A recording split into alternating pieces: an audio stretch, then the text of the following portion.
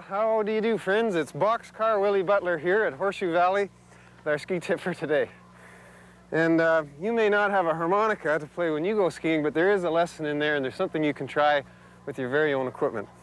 When you ski, you should ski with your feet and legs, not so much with your arms and your upper body.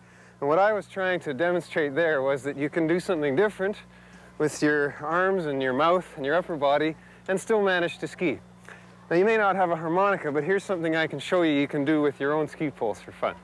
Now, I don't expect too many skiers have harmonicas in their pockets, but suppose you take your ski poles and you make a violin, and you try and play something like the Orange Blossom Special, all the while skiing with your feet and legs. And that's the point of this ski tip, is that we ski with our feet and legs, and we can do something quite different with our hands.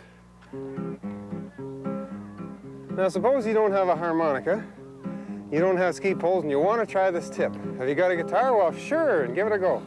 She'll be coming round the mountain when she comes. She'll be coming round the mountain when she comes.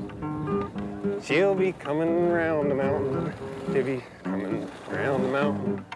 Well, you know what I mean. I can't play the guitar, but I can ski a little bit. And one of the things I've learned is you ski with your legs, not with your upper body, much as I was trying to demonstrate. Try it yourself. Have fun. And if you do have a guitar, be very careful when you do this.